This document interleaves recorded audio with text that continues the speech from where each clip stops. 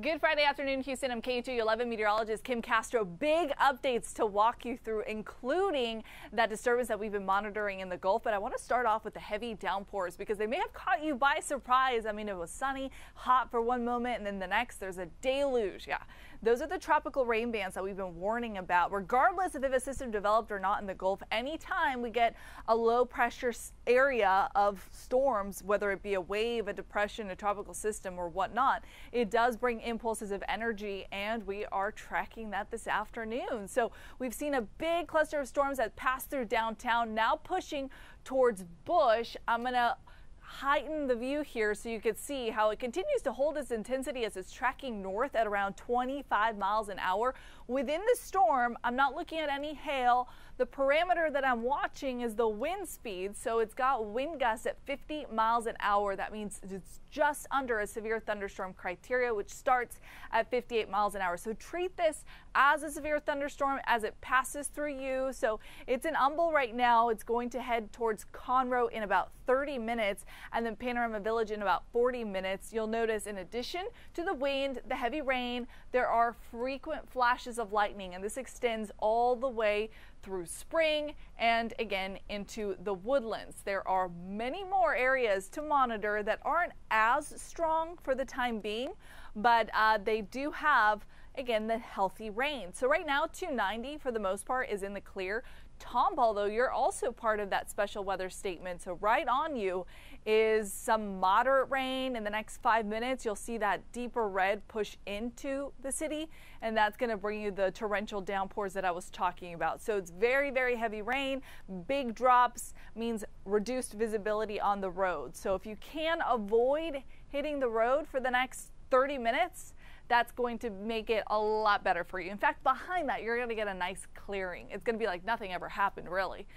Tracking some more shower activity along I-10, the Katy Freeway, out towards Columbus. There's going to be a shower that lifts up near Sealy here in a couple of minutes, and then there are scattered storms behind that. In the Richmond area, Sugar Land, you saw rain about 10 minutes ago. That has since wrapped up, so you're getting a nice little break from that.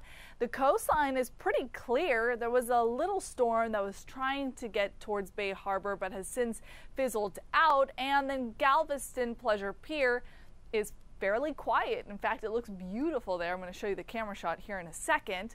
But here's the big picture in the Gulf.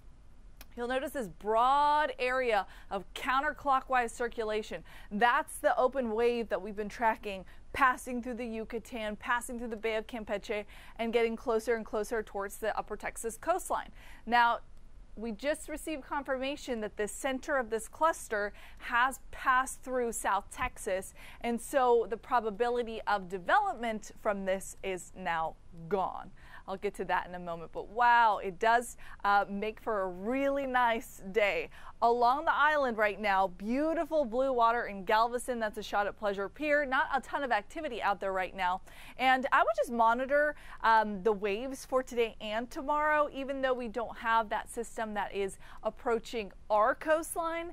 When we do get some gusty wind, it ruffles up the waves. It can create some rip current risks. I haven't seen anything just yet, but something to keep an eye out for tomorrow in case you were headed to the island planning a little beach vacation. 95 degrees right now at IAH, still stormy there. Anytime there's lightning, monitor your flight times. There will likely be some impacts from that. Planes can't take off if there are thunderstorms around, so until those settle down, you will likely be grounded for a few minutes. Up by 2 degrees from yesterday, so ample energy in the atmosphere. That is going to use up a lot of the tropical moisture and bring us more scattered storms throughout the next few hours. By the way, it feels like 104 degrees. So this time of year, you can't just pay attention to the actual air temperature in your phone app. You gotta factor in the dew points, and both of those numbers combined create a more accurate feel for your skin. Temperatures are going to dip down when you get the rain-cooled air. So I think we get another round of thunderstorms in the city center downtown by 3 and 4 o'clock. That's why you'll notice that those temperatures drop down momentarily. But the actual peak heating of the day, so when we get a break from the shower activity, does take us to 96 degrees. So that's right on par with where we should be for this time of year. We're going to repeat that temperature forecast pretty steady throughout the rest of the weekend. Notice high-end rain chances for today and tomorrow. These are the 2 days that we're going to use up that tropical moisture in the Gulf, and then by Sunday, that's wrung out. We just get a little remnant shower passing through in the afternoon. I don't think that's going to be much of a problem. I don't think you're going to have to alter plans on Sunday. Today and tomorrow, though, the radar is something to have at the forefront. Definitely check it before you hit the road. Our flood risk for today is there, but it's a low risk. It's a 1 on the 1 to 4 scale. That means in these pockets of heavy rain, we could see a brief high water spot. Is localized street flooding possible? Yes. I think it's going to be the exception, though, not the rule, because the storms, as I'm watching them, are moving pretty quickly. They're not staying stalled. We're not seeing what's called training thunderstorms. That means redevelopment in the same area. But we'll monitor it. If we see something suspicious, we'll make sure we send you an alert straight to your phone. Just have that K2 you have downloaded and have the alerts turned on. The bigger risk for localized street flooding is going to be for South Texas. Brownsville is under a threat level 2 on the 1 to 4 scale, and that's no surprise. That's where the majority of the energy is focused. You can see it here on Future Track. So let me take you through the remainder of your Friday afternoon. What's it going to look like at 4, 5 o'clock? Still looking at the threat of a couple of bubbling thunderstorms in Harris County, and this could again cause some delays at the airport. But beyond that, a lot of this energy is going to start to lift north. So showers are going to push through Conroe into Huntsville and eventually out of our hair. We stay quiet through the late night Friday and through very early Saturday. But by Saturday, say 7:30 in the morning, that's when we're starting to usher in more tropical storms. So first starting off in Columbus, in El Campo, moving through Katy, moving through Sugar Land. And I do think we have the chance to see some of these storms even in the Loop and the Beltway by early Saturday. I give you that heads up because I know a lot of you try to get out there early on your weekend to do those weekend long runs, for example, before it gets too hot. Well, you're going to have to monitor the threat for lightning early tomorrow. As we go into the afternoon, it's still stormy, so I think tomorrow is going to be the wetter day between today and tomorrow. Still looking at a lot of energy in the atmosphere, but at least it starts to wrap up earlier. I think by 3 o'clock, most of the shower activity is starting to exit the coastline, and we get a really quiet Saturday evening, so that will be very nice. Sunday will look a lot better too.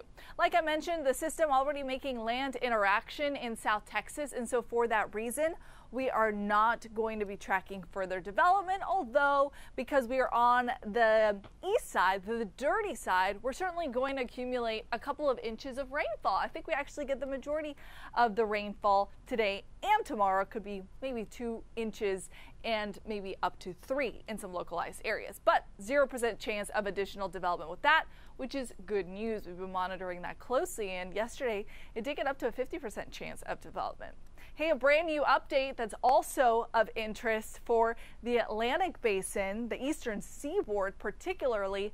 We've got a brand new first hurricane of the season, Eric. So this has gained the intensity, it has gained the composure, the organization, and it continues to intensify. In fact, it's expected to undergo rapid intensification as we head into the weekend. So already on track to become a Cat 2 hurricane by early tomorrow, then a Cat 3 major hurricane by early Sunday. And it doesn't stop there. The National Hurricane Center thinks it's going to keep growing into a Category 4 hurricane by the start of the coming week.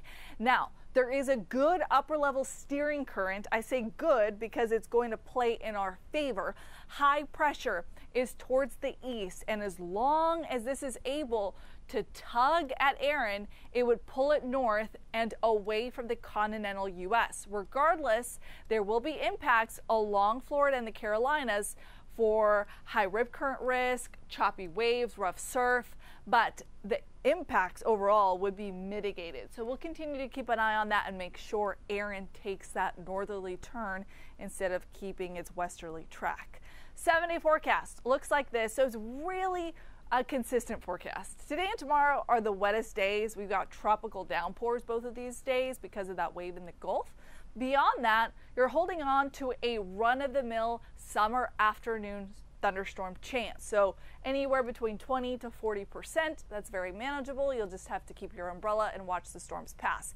Temperature-wise, we are going to be in the mid-90s. All right, we have got meteorologist Chris Ramirez live at 4 o'clock in the afternoon and Chief Meteorologist David Paul with you at 5, 6, and 10. Make sure to get your update because the tropics are starting to ramp up.